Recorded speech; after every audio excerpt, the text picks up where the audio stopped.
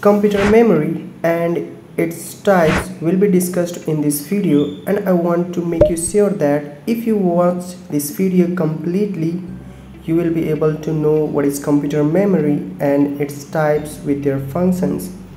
So hello and welcome everyone. Let me start with the definition of computer memory. So computer memory is the storage device that stores the data and information of the computer system. Actually, they are the hardware part of our computer system that are capable of storing computer data, programs, files, and folders or any kind of information. Some examples of computer memory are hard disk, RAM, ROM, CD, DVD, and pen drive.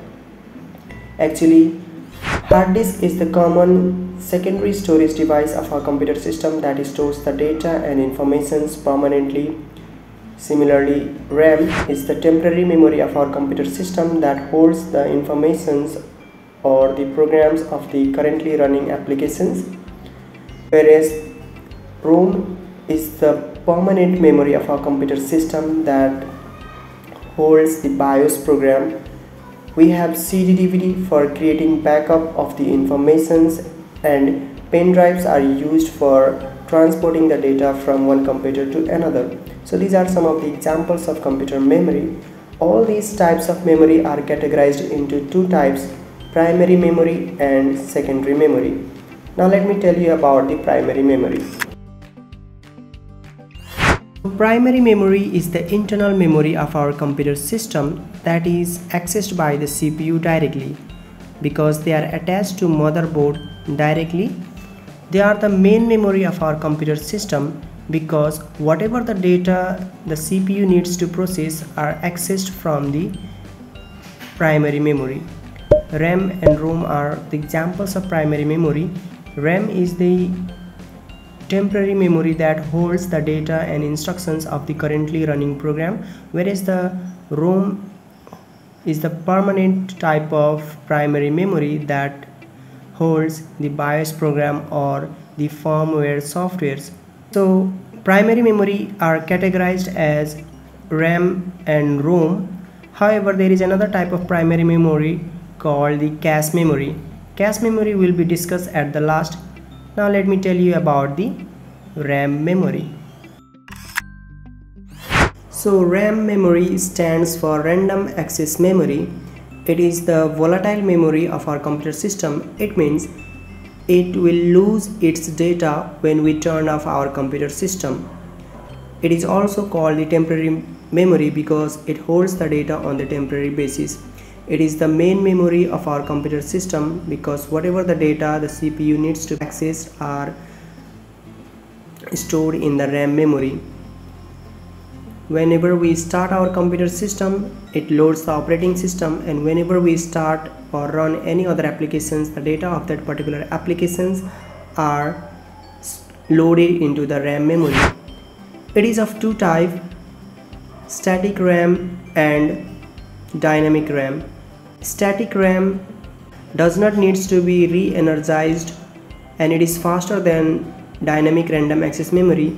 However, dynamic RAM needs to be re-energized or refreshed periodically and it is slower than static RAM. Dynamic random access memory is often called as RAM memory. Now let me tell you about the ROM.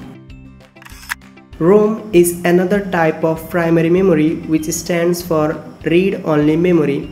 It is the non-volatile memory of our computer system.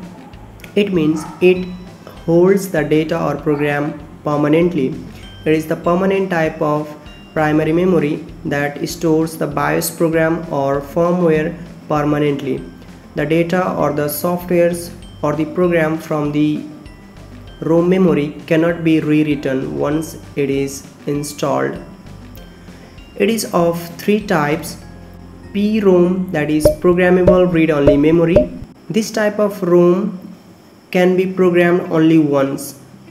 It cannot be reprogrammed many times. Next is the EPROM, that is erasable programmable read-only memory. It means this type of ROM memory can be programmed more than once. The previous program can be erased using ultraviolet rays, and it can be reprogrammed with the new code or the software. Similarly, the third one is the EEPROM, which stands for electrically erasable programmable read-only memory. It can also be programmed many times, and the data from this type of ROM memory can be easily erased using electrical charge or electrical signals. So these three are the types of ROM memory. Okay, before talking about the secondary memory, let me tell you about the features of primary memory. They are the main memory of our computer system. They are the semiconductor memories. It means they are made from the semiconductor elements. Similarly, they are the volatile memory of our computer system that holds the data on the temporary basis, especially RAM memory. And they are the working memory of our computer system. Without them, our computer system cannot work. And the next feature is they are faster than the secondary memory. A computer cannot run without them. Another one is data is lost when the power is switched off, especially it happens in the case of RAM memory. So these are some of the important features of primary memory. Now let me tell you about the secondary memory. Secondary memory are the external memory of our computer system that stores the data and information permanently. Secondary memory is the permanent type of memory that have the large storage capacity. It is also known as the auxiliary memory. This type of memory can store large amount of data, however they are slower than the primary memory. Secondary memory are connected to motherboard with the help of cables. Some of the examples of secondary memory are hard disk, CD, DVD, pen drive, and so on. Now I will explain all these types of secondary memory in detail, so let's see about them. Let's see about the hard disk. Hard disk is the secondary memory of our computer system. It is commonly known as hard drive or HDD, that is hard disk drive. It is the non-volatile memory of our computer system that stores the data permanently. It does not lose its content when the computer is turned off, so they are the permanent memory of a computer system. Actually, hard disk is the common secondary memory used in laptop and desktop computers for storing the data, files, programs, softwares, and other multimedia content like the pictures, videos, music permanently for a long period of time. And the next secondary storage device is the CD-ROM. It is compact disc read-only memory. It is an optical storage medium that stores the data permanently. It has the capacity of storing 600 to 750 MB of data. It is less as compared to other storage medium. However, they are cheaper than other secondary storage devices. CD-ROM are of two types. CD-R, that is compact disc readable. It means the data on this type of CD can be written only once. We cannot erase it after writing the data once. Similarly, another one is CD-RW, that is compact disc rewritable. It means the data can be written more than once by erasing the previous data. So these are the two types of compact disc read-only memory. And the next type of secondary memory is DVD. It is digital versatile disc or digital video disc. It is also an optical storage medium that is an evolution of the CD-ROM.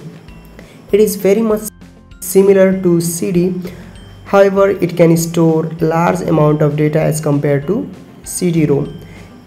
It is an optical storage medium that stores the data on the both sides. That's why the storage capacity of the DVD is high as compared to CD. It is used for storing the files, folders, music, videos, documents, and so on. So such types of data are stored permanently on DVD. The storage capacity of DVD is 4.7 GB to 28 GB, and that is very much higher than the capacity of compact disc. So they are more popular as compared to CD. Another type of secondary storage device is the pen drive. Pen drive is a small pen type device that can be attached to our computer system in the USB port. They are also called the flash drive, and it is the most convenient storage device that helps to transfer the data from one computer to another. It is small enough that can be easily carried in our pocket. That is why it is very portable secondary storage device that is used to transport the data from one computer to another. And it is very popular secondary storage device that can be used for backup of the important files and folders, but basically used for transporting the data from one computer to another.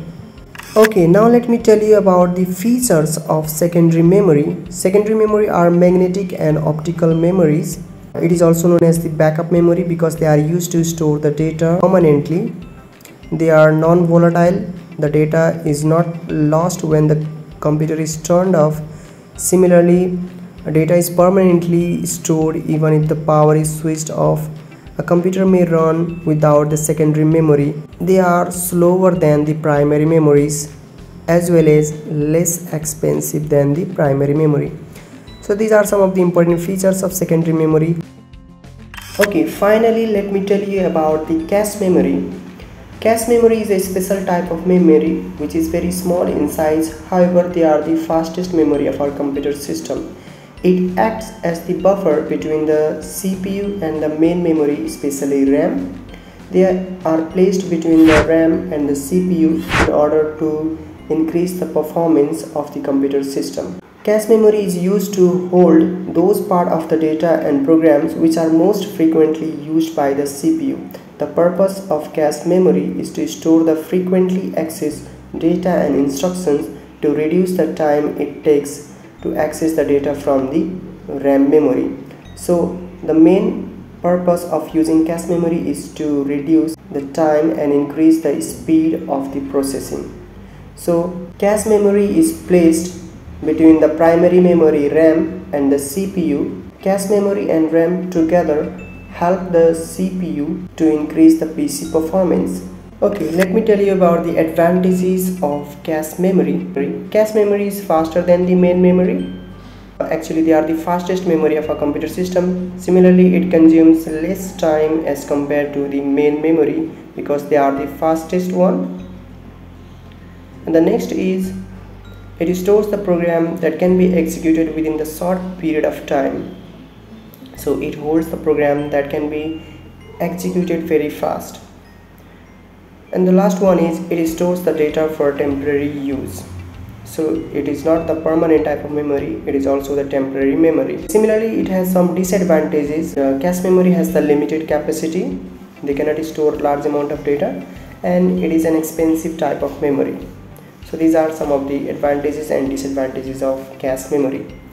I hope you have understood completely about the memory, their types and uses.